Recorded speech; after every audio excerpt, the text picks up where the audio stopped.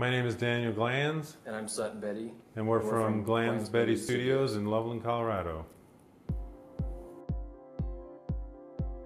I've always been doing artwork, whether it's sculpture, illustration, paintings. Three-dimensional artwork always felt more comfortable to me than two-dimensional work.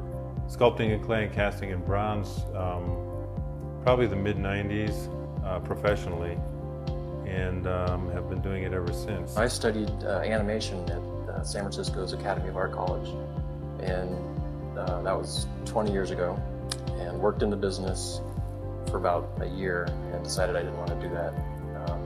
Got hired to a sculptor where he took me under his wing and taught me the business and the casting, and since then it's sort of taken off from there.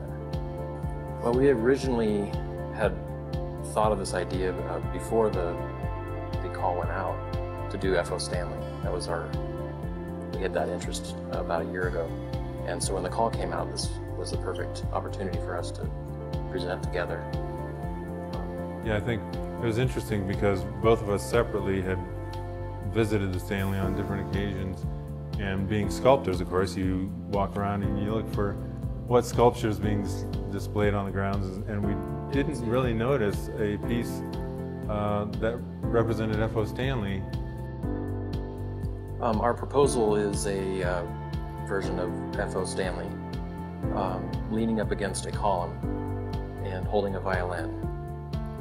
It was important that we had him holding a violin because he started making violins when he was 12, and it was an important part of his life. I think part of it is too that the violin construction led to the discipline that he had in his life in terms of how to organize his thoughts in creations. He was a huge part of this community. I mean, the town being a destination resort area actually started when he first visited the town. Or it wasn't a town actually then. It was incorporated in 1917. Yeah, so I don't think Estes Park, neither of us think Estes Park would actually be what it is today without his influence. Yeah. There isn't a more appropriate place than having him in front of the hotel.